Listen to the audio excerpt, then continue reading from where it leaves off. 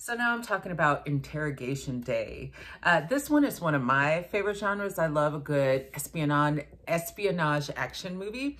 And so I definitely appreciated this one. It was high energy, a lot of octane to it.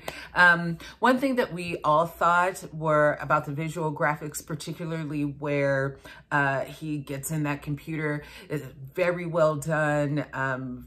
Pro level visuals going on there. We all thought the original Matrix, and so that part's very well done. One place where we all agreed that it could have been pushed further was that this dude is taking a beating. Right? We all saw a beating. Where is the blood? We saw that there was like a little speck and we understand that, you know, that you might have limited resources, but give us something, like give us a little bit more so that we can see the change somehow.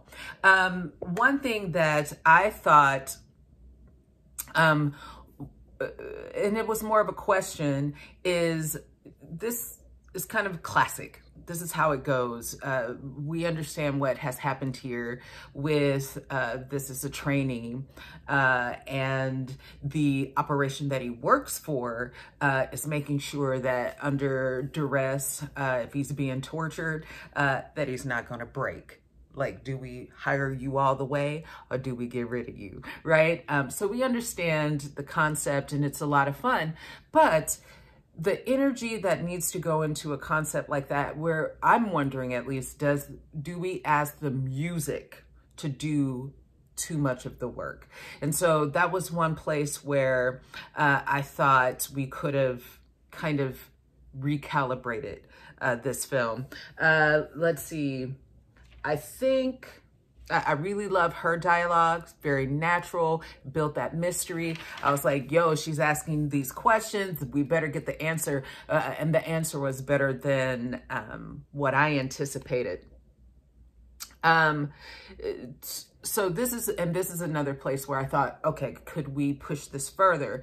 There were some really great visual things that happen, like that last punch where the consciousness wanes and you make it fuzzy. Like, that was a really great choice. I would have wanted more choices like that so that we can start talking about style, the style of the auteur, right? And so for me, that would have made this very cinematic. This would have made it a film.